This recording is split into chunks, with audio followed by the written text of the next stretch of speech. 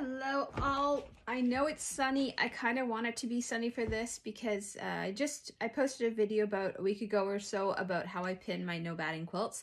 I'm actually going to kind of redo that one too because the camera cut things off and I am not the most technological person ever. So I have no idea how to edit videos and stuff. So you kind of get the raw, thing. Don't expect any of my videos to be polished, please. They won't be. But one of the questions I had was a fantastic question, and it was basically, can you see it from the other side?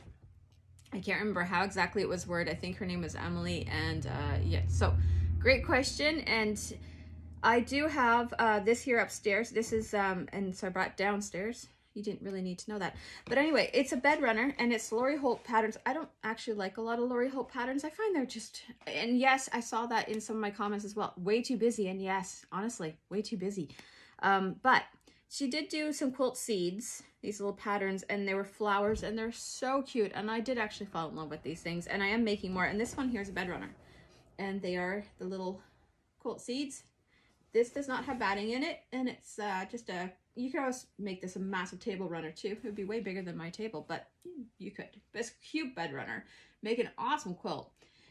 So this is a great example on what does the back look like. So I did do this in white because my front is, well, it's an off-white. It's called La Cream by Riley Blake. That's what I use. So that's a lot on the front. So here's what the back looks like. And this is why I want it sunny. So you can see it's kind of like stained glass, actually. It's quite cute.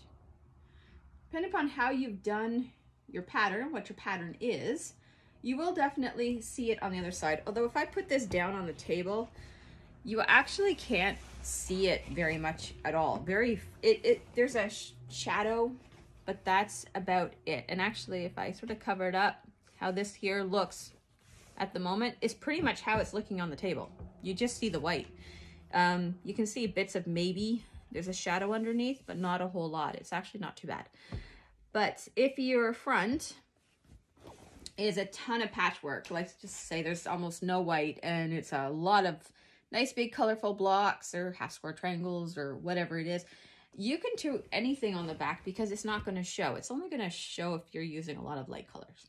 So, but it's also the back of the quilt. So I know if it's on a bed, you're probably going to see it because you're rolling that back more often. So you will see a bit more of the back. If it's on top of other stuff like a sheet or something, you're probably never going to notice. So don't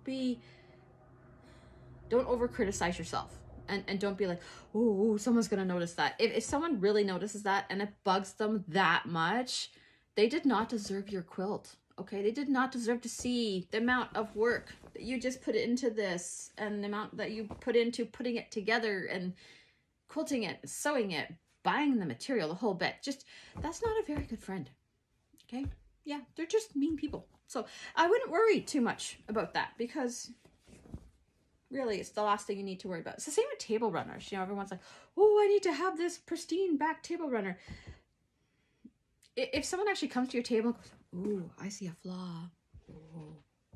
That's a really mean person. Yeah, so don't be mean.